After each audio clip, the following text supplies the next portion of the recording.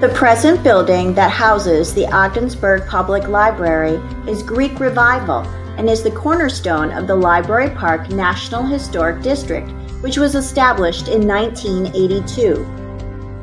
Greek Revival design was popular from about 1825 to 1860 and features low-pitched roofs and columns with double-hung windows with 6 panes to each sash. Elaborate door surrounds are common, with a porch or portico in front of the entrance.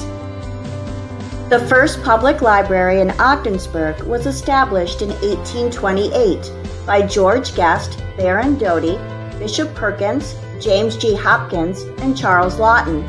However, it was dissolved several years later. By 1853, School District No. 1 had the largest public library in the county.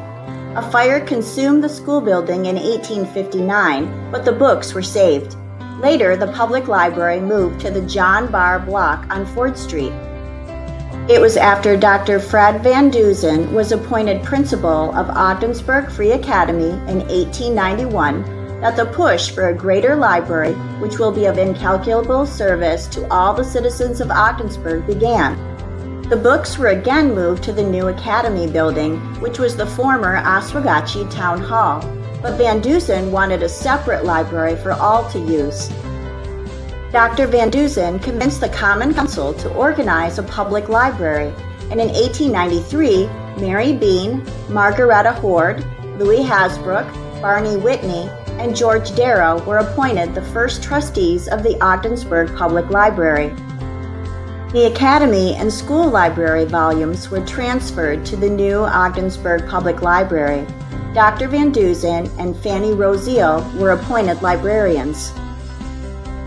In 1895, Mr. and Mrs. George Clark offered to sell their property, block number 3, to use as a public park and library. Several leading citizens contributed funds, including the Clarks, and a public subscription raised the rest. The Ogdensburg Public Library was established in this Victorian mansion.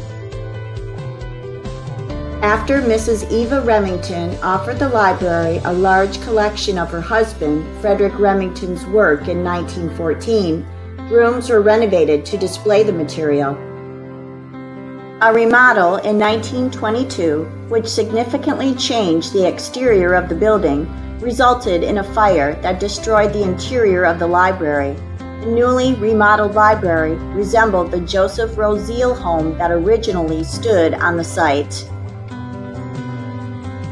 The Ogdensburg Public Library became the cultural center of Ogdensburg and the repository for the community's greatest treasures, including Frederick Remington's artwork, the papers of Louis Hasbrook, Edmund Sawyer's bird paintings, General Curtis's Civil War collection, and much more. Today, it provides not only access to educational materials, but meeting spaces and programming for all ages free of charge, thus fulfilling Dr. Fred Van Dusen's dream of establishing an institution for the moral and intellectual betterment of Ogdensburg citizens.